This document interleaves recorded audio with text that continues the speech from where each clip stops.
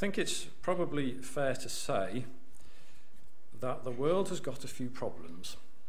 In fact, I think most people would probably agree that that is something of an understatement.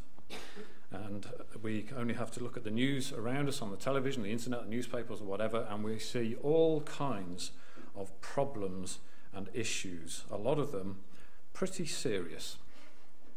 If we were to just consider some of the issues that we face in the world today, we have the continued issues of wars that are going on around the world as we speak at this moment. There are over 50 which are currently going on in the world at the moment, in Syria, in Afghanistan, in Yemen, Iraq, Somalia. There's a big drug war going on in Mexico and in many other places around the world. And thousands of people are killed every year, and we see these scenes of devastation that are left behind by these wars. Those are wars that are actually going on. We also have the potential for war. I'm sure you've seen many headlines similar to this over the last few days and weeks with regards to North Korea and the situation there, the increasingly hostile rhetoric that is coming from the government there. Nobody knows if he has actually got nuclear weapons, but he's certainly making the promise that he wants to use them if he gets them. And it's a great concern for a lot of people. And we have headlines again like this: the US Air Force is preparing to put nuclear-armed bombers back on 24-hour ready-to-fly alert, something which hasn't happened since the end of the Cold War some 26 years ago. We have also the problems associated with immigration, often as a result of the wars that are going on around the world. And we see the heartbreaking scenes, don't we, of people who are trying to escape and flee from war, from oppressive regimes, from violence, and they grab whatever belongings they can carry, and with their families they try and make their way to different countries. And we see the problems that can arise when they get there. People sometimes say, we have enough problems of our own, we don't need any more, and the difficulties that that can result in. Brexit. What on earth's going on there? Nobody seems to know, not even the government seems to know quite what's going to happen. And what is the effect going to be politically, socially, economically? Nobody seems to know quite what's going to happen or when it's going to happen. And again, it's a big area of concern for a lot of people. We have the very real threat of another financial crisis. There was a statement made by an economist earlier this year, a man called James Davidson, who correctly predicted the financial collapses in both 1999 and 2007. He recently said that key economic indicators don't imply that a 50% collapse is looming. It is already on our doorstep.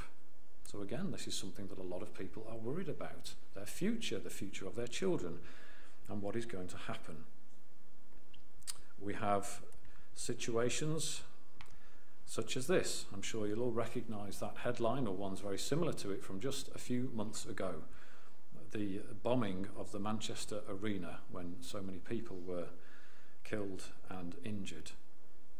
And terrorism was something that, until relatively recently, tended to be something which happens somewhere else. It was in another country, no less terrible, but it was always a little bit removed from us here in the country that we live in. And suddenly now we see these things happening on our doorsteps and very close at home to us. And again, it is an area of great concern. These headlines from just recently: UK terror threat is at the highest since the 1970s IRA plots. And from just a few days ago, the boss of MI5 warns of the intense terror threat that we are facing in our country today. We have a situation with crime levels in this country. You may have noticed just recently, last week, the government released the latest statistics on crime for the last year. And it didn't make for particularly happy reading. This was the headline from the BBC just a few days ago. Crime rises by 13% in England and Wales in just 1 year. And then we have the breakdown and analysis of those crimes, and we get headlines like this: that violent crime is up 19%, sexual offences up 19%, knife crime is up 26%, and so on. And we see these kind of rises in crime in society around us, and again, it's a great cause for concern to a lot of people. especially when you look at the rates in which those are increasing. This is just violent crime in England and Wales over the last few years, and we can see a noticeable increase. Now, there are those people who would say, well, they've changed the way in which they record the crimes, and maybe that's true, but it doesn't alter the fact that the crimes are still being committed in the society in which we live, and gives a great amount of concern and worry to an awful lot of people. I'm sure we could probably name many, many more issues that worry us about where the world is heading, about what is going on. And we have issues with all sorts of things, don't we? With drugs, with gang violence, debt, poverty, the state of the environment, pollution, health, and so on and so forth. And I think it's true to say that for a lot of people, the outlook for the world, for society, is worrying. Even those who think maybe they're insulated from the worst of the problems, well, there are global issues which are now affecting a lot of people. And it can lead to a lot of questions. Where is the world heading? What is going on with society? And can we genuinely hope for a better world? And when we say better there, we mean in the sort of medical sense, whereas if you get better from a disease, it's cured, it's gone completely. So when we say a better world, we mean a world where all these myriad problems are resolved for good. Well, as with trying to resolve any problem, in order to do so, you have to try and work out, well, what's the root cause of the problem? If you don't address the root cause of the problem, then the problem's not going to go away. It's going to be a bit of a challenge trying to solve it. Now, we don't have time to look at all the world's issues in great detail, so just to consider just three things which are a problem in society that we live, that are a great cause for concern to a lot of people. So firstly then, this issue of violence. As we've just seen from the newspaper headline, the violent crime is on the increase, and quite rapidly so, it seems. What causes violence? Well, I think if we were going to look at some of the main causes, I think we could probably say that anger is a very large cause for violent incidents that occur. People get angry, they can't control it, or they don't want to control it, the anger builds, and it can result in lashing out, physically lashing out to those around them. And as we know, the consequences can be so devastating. I think probably these two play quite a large part in that as well. The pride, the arrogance. People want to make themselves out to be better than those around them, or they want to try and dominate those around them. And they do so by physical means. They try and force control, or what they call respect. And sadly, violence is the way they quite often choose to do that. Now, I'm not a psychologist, I would never claim to be, and that is not an exhaustive analysis of violence and all its causes. I'm sure there's all sorts of factors, but I think most would agree that those are some key factors in violent incidents which occur. What about another one then? Well, what about theft? Okay, again, it's a big problem. I'm sure you all locked your houses before you came out this afternoon, because there is a very real worry that someone might break in or try to break in and steal things. What causes someone to steal? I think probably two main causes, no big surprises. Greed would be a large one, wouldn't it? What they have is not enough, they want more, so they go and take what isn't theirs. And secondly, well, people get envious, don't they?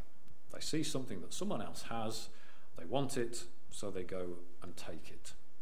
Two large causes of theft. And another one then, antisocial behaviour. Now this is a relatively, well, it's a word which has cropped up a lot more in recent years than it ever seemed to before. Antisocial behaviour order is something which we are sadly all too familiar with these days, aren't we? And what do we mean when people behave antisocially? Well, it's when they are behaving in a way which is inconsiderate or offensive or distressing or upsetting to those around them in society. What makes people behave that way? Well, I think there's a large amount of selfishness. They think about what they want. That's their primary cause for concern. Sadly, sometimes there's a certain amount of spite. Things are done deliberately to cause upset, to cause offence, and to cause distress. And I think probably again, these two come into play, pride and arrogance. People look down on others. They think that what I want is more important than what you want. and therefore I'm going to do what I want to do without any regard for the effect that might have on anybody else. Now, that's a very quick consideration of just a very small number of problems in society today. It's not exhaustive. There's all sorts of factors and issues involved in that. But as we can see, a large amount of those problems comes down to arrogance and pride and selfishness and greed and envy and anger. And given those underlying causes are all human character traits, it's kind of obvious, really, what the problem is. The problem is people. People are the problem, aren't they? The way they act, the way they think, how their mind works. In other words, human nature is the problem. And if we were to look at a lot of those issues that we just touched on at the start, if you trace it back, and probably you wouldn't have to trace it back that far, you'll find that the problems are caused by the way people behave, the way they think, the things they say, and the things that they do. Well, if that's a problem, what is the solution? And if so many problems are caused by human nature itself, how are we going to overcome that? And as the population of the world grows, as it does by around 75 million people every year, surely that means the problem is only going to get worse. Well, we think, well, maybe our world leaders can help. That's what they're there for, isn't it? To be a source of guidance, to steer the nation, to steer humanity in the right direction. Well, what about that then? Not a day goes by without this chap being on the news, does it? Donald Trump. Is he going to help address the root cause of the world's problems? Is he going to steer his nation, humanity, in the right direction?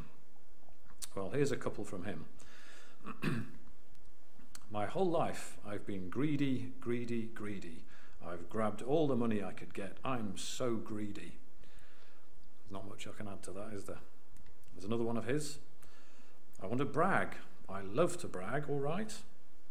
So there we go. This is a man who now leads one of the largest, most powerful nations on the planet, openly displaying the very characteristics that we can see cause so many problems in the world around us. Well, what about this chap then? I'm sure you will recognise him as well. Vladimir Putin, again in charge of one of the largest, most powerful nations on the planet. Well, former US presidential candidate Hillary Clinton, who had a number of dealings with him, said he is a very arrogant person to deal with. Another man called John Cipher, he worked for the CIA for many years. He was a station chief in Moscow, described him simply as a playground bully in how he dealt with people and situations.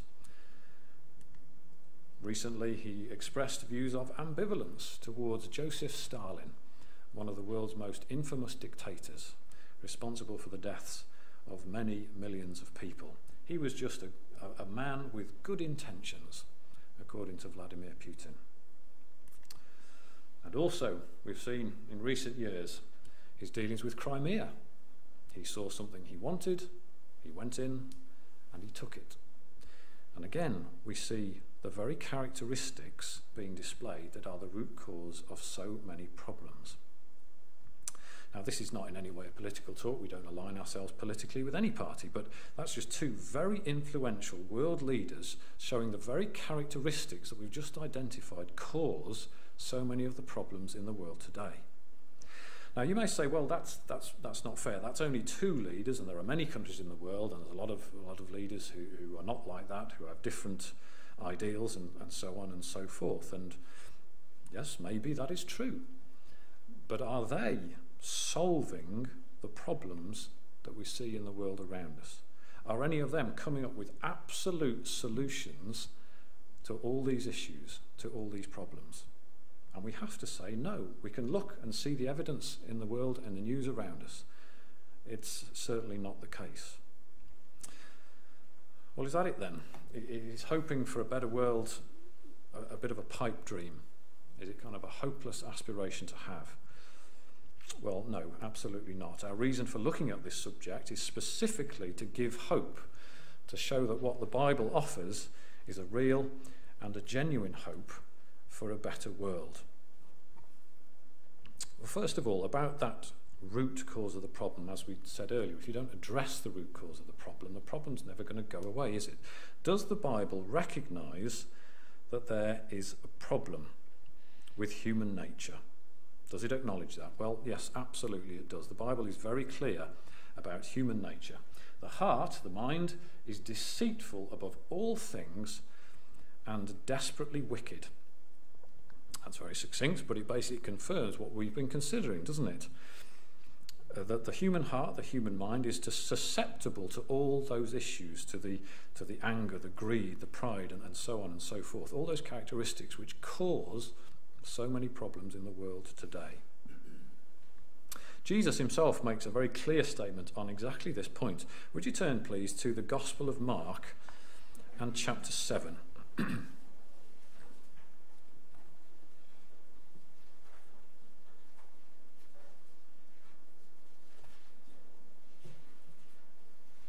Gospel of Mark chapter 7, and Jesus here talking to his disciples, and he explains exactly what we've been considering. Mark 7 and verse 20. And Jesus said, "What comes out of a man, that defiles a man. For from within, out of the heart of men, proceed evil thoughts, adulteries, fornications, murders, thefts, covetousness, wickedness, deceit, lewdness, an evil eye or envy, blasphemy, pride, foolishness. All these evil things come from within and defile a man." Now that list of issues there covers a large proportion of the issues in the world today. The anger, the murder, the envy, deceit, and so on and so forth.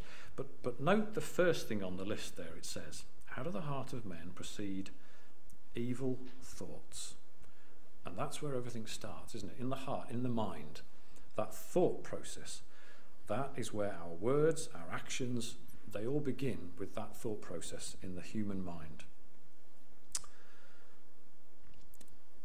Now you might say, well, some people live in a bad environment. They're brought up in a very difficult, challenging environment. They get led astray by their friends, their acquaintances, and you know that's what causes them to go off the rails. Well, that's very true. Sadly, some people are born into very difficult and challenging circumstances, which undoubtedly have an effect on them.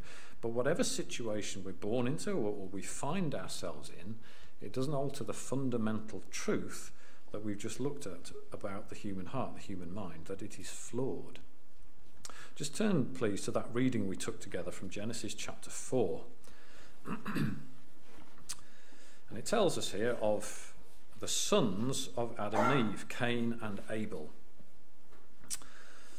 And they're born into a perfect world. It's unpolluted, it's unspoiled, and they're living in this environment. And Abel, he looks after sheep, and Cain, he grows crops.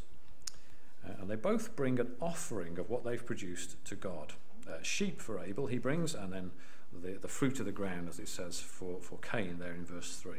And in the process of time it came to pass that Cain brought an offering of the fruit of the ground to the Lord.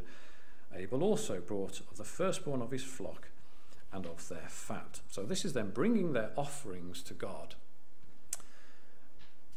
And God was pleased with Abel's offering, but he wasn't pleased with Cain's. We're reading on in verse 4, the Lord respected Abel and his offering, but he did not respect Cain and his offering. And when Cain hears that God's not pleased with his offering, what happens? Carrying on in verse 5, Cain was very angry and his countenance fell. He gets angry. There it is, that base human emotion that causes so many problems, anger. His pride had been hurt, he was jealous of his brother, and his response was to get angry. And notice how God deals with him. Verse 6, so the Lord said to Cain, "Why are you angry, and why has your countenance fallen? If you do well, will you not be accepted? And if you do not well, sin lies at the door." Why are you getting angry, says God? If you do the right thing, you'll be accepted, just like your brother Abel was. But he gives him that clear choice, doesn't he? You can do the right thing and be accepted, or sin lies at the door. He gives him that choice. You can either do what's right or not. And he's not pressured into either choice. He's just given the choice. And Cain makes his choice, doesn't he? Verse 8. Cain talked with Abel his brother, and it came to pass when they were in the field that Cain rose up against Abel his brother and killed him. He kills his brother. That's the result of his anger. He kills his own brother. He listens to himself, to his own anger, rather than to God. Now, he wasn't pressured into making that decision. There was no peer pressure. There were no peers there to pressure him. There was no gangs to kind of control how he acted and how he thought. There was no influence from TV and media and so on and so forth. That was his own choice out of his own heart. And what was it we saw in Mark chapter 7? For from within, out of the heart of men proceed evil thoughts, adulteries, fornications, murders. And this act that he committed was straight out of his own heart. It's a blatant example there for us of human nature. This is emphasised again in the Gospel of Matthew. Please turn to Matthew chapter 5. And Jesus himself emphasises this problem, that bad thoughts lead to bad actions. Matthew chapter 5 and verse 21. You have heard that it was said of those to those of old, you shall not murder, and whoever murders will be in danger of the judgment. But I say to you that whoever is angry with his brother without a cause shall be in danger of the judgment. So whereas being angry isn't actually itself committing murder, well, that's where the murder starts, with again the thought process, the anger, the evil thoughts. That's where the problem starts. So yes, the Bible clearly identifies the root cause of the problem. It gives us examples of it and gives us warnings about it. Turn please now to Galatians and chapter 5. And again, we get some very clear warnings about human nature and about what it can result in. Galatians chapter 5 and verse 19. Now, the works of the flesh are evident, and by the works of the flesh, it means the outcome of human nature. The works of the flesh are evident, which are adultery, fornication, uncleanness, lewdness, idolatry, sorcery, hatred, contentions, jealousies, outbursts of wrath, selfish ambitions, dissensions, heresies, envy, murders, drunkenness, revelries, and the like, of which I tell you beforehand, just as I also told you in time past, that those who practice such things will not inherit the kingdom of God. And left to its own devices, unchecked, this is what the human heart comes up with, these kind of things. And again, how many of those issues that we've just considered have these as their origin? Outbursts of anger, selfish ambition, envy, murder. Again, all the root causes of so many problems in the world today. But now, if we carry on in verse 22, we have the contrast. But the fruit of the Spirit is love, joy, peace, long-suffering, kindness, goodness, faithfulness, gentleness, self-control. And by fruit of the Spirit, it means the result of following God. And the antidotes there to all those issues. And notice the last one on the list there, self-control. In other words, not reacting how we might instinctively want to react. The outbursts of anger, the envy, and so on and so forth. So we can go the way of human nature with all its problems, which the Bible categorizes as sin, or we can go the way of God. And what are the consequences of following these two ways? Well, the very next chapter tells us, Galatians chapter 6 and verse 7. I'm just going to put this up in a slightly more modern translation here. Do not be deceived. God cannot be mocked. A man reaps what he sows. The one who sows to please his sinful nature, from that nature will reap destruction. The one who sows to please the Spirit, from the Spirit will reap eternal life. So if we follow the way of the flesh, as we've just read in the previous chapter, if we follow our natural human desires, only looking to please ourselves, there's only one outcome. It will be destruction. It will be our death. And if we go against God's ways, that's all we can hope for. There'll be nothing more than that. And whenever we die, and we don't know when that will be the end. There'll be nothing more for us. By contrast, if we follow the ways of God, the fruits of the Spirit, as it was described again in the previous chapter, well, God is offering to us eternal life, living forever. And that really is what God is offering, eternal life.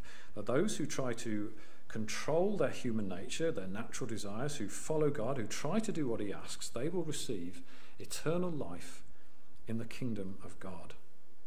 And that's confirmed again for us in a very well-known verse in Romans chapter 6. For the wages of sin is death, that's the outworking of human nature, but the gift of God is eternal life in Jesus Christ our Lord. That's what God is offering to every single person. It's a simple choice. We follow our own way, which leads to death, or we can follow God's way, which leads to eternal life in the kingdom of God. Well, what will that kingdom be like? Well, we're given a little sneak preview, if you like, in Revelation. It says this in chapter 21. God will wipe away every tear from their eyes. There shall be no more death, nor sorrow, nor crying. There shall be no more pain, for the former things have passed away.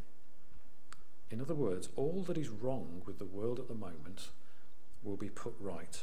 All the terrible things that we see in the world so often, some of which we've thought about, there's a lot of other ones we haven't even considered, but all those things will be done away with forever. All the violence, all the pain, all the hurt, and everything that goes with it. Well, who's going to lead this kingdom then? Someone like Donald Trump? Someone like Vladimir Putin? Someone who maybe means well, but is ultimately ineffective in dealing with these problems? Well, no, it will be the Lord Jesus Christ, a man in whom there is no guile, no deceit, who is truthful, who is kind, who is caring, but who has the power of God at his disposal. We read in Isaiah chapter 9, speaking of the Lord Jesus Christ, "For unto us a child is born, unto us a son is given, and the government will be upon his shoulder. And his name will be called Wonderful, Counselor, Mighty God, Everlasting Father, Prince of Peace. Of the increase of his government and peace there will be no end upon the throne of David and over his kingdom, to order it and establish it with judgment and justice from that time forward, even forever." So the Lord Jesus Christ will be ruling in a kingdom of justness, of righteousness, and a kingdom of peace, and it will last forever. And those that have followed God, who have tried to do what he's asked, will themselves be changed. Will you turn to Corinthians, please? First book of Corinthians and chapter 15. And this nature that we have, that we've identified as being such a problem that we have to try and control, that very nature itself will be changed, and it will no longer be an issue. 1 Corinthians chapter 15, verse 51. "Behold, I tell you a mystery, we shall not all sleep, but we shall all be changed. In a moment, in the twinkling of an eye, at the last trumpet. For the trumpet will sound, and the dead will be raised incorruptible, and we shall be changed. For this corruptible must put on incorruption, and this mortal must put on immortality. And we will no longer be sinful mortals, struggling to control that nature, that wayward nature, with all its anger, its envy, its greed, and so on and so forth. And yes, sometimes it's hard. It's not easy trying to go against our natural human nature, trying to do what God wants. But verse 58, if we carry on there. "Therefore, my beloved brethren, be steadfast, immovable, always abounding in the work of the Lord, knowing that your labour is not in vain in the Lord." So yes, it might be hard, it might be challenging, but it won't be in vain. It will be worth it. It will be worth more than we can ever possibly imagine. Can we hope for a better world? Absolutely, 100% yes, guaranteed. A better world is coming. The Bible acknowledges the problem with human nature, but it tells us what can be done about it. If we control it as best we can now by trying to follow God's ways, then when the Lord Jesus returns, we will be changed and it will no longer be a problem to us. And we can be part of God's kingdom here on earth when everything that is wrong will be put right. But whether we're a part of that or not is entirely dependent on us. God has offered us salvation, he's offered us eternal life in his kingdom, but he's not going to force us to accept it. It's up to us to reach out and accept what God is offering. But if we do nothing, then when the Lord Jesus Christ returns to establish that kingdom, we'll miss out. We won't be able to accept what God has offered. Mark chapter 16 tells us, he who believes and is baptized will be saved, but he who does not believe will be condemned. And again, we have that simple choice put before us. Now, we don't know when Jesus will return to set up the kingdom. We don't know exactly when that will be, but we are given clues. Turn to the second book of Timothy, please, and chapter 3.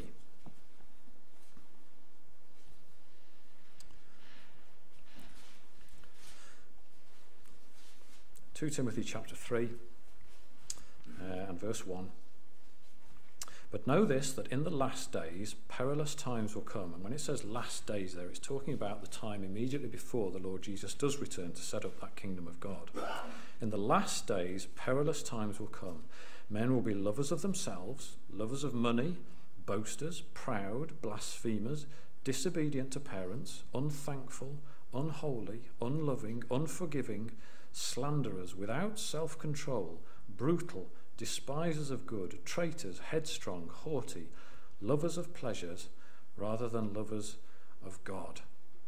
And we see again, don't we, all those characteristics that cause so many problems in the world today, the arrogance, the greed, the violence, and so on.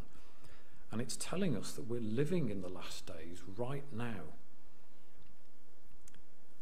Jesus also said in Luke chapter 17, as it was in the days of Noah, so will it be also in the days of the Son of Man. So right before Jesus returns, what he says is, it's going to be like how it was in the days of Noah. What was it like in the days of Noah? The earth also was corrupt before God, and the earth was filled with violence. So just as the earth was full of violence in the time of Noah, that's how it will be right before Jesus returns. And what was that statistic we looked at the start, the headline? That violence is up in the UK by 19% in the last year alone. It's happening right in front of our eyes, all around us in the society we live in. So we have to ask ourselves, well, what sort of world do we want? The current world with its war and its crime and its violence, and that's it? Or something so much better, a world of everlasting peace and happiness? The signs are all around us that the Lord Jesus Christ will return again soon to set up the kingdom of God. And a better world is definitely coming. But it's up to each of us to decide for us if we want to be part of it. And if we do, then we need to do something about it. So if that's you and you want to do something about it, or you just want to find out more, then please come and talk to us, because we'd really love to help. Thank you.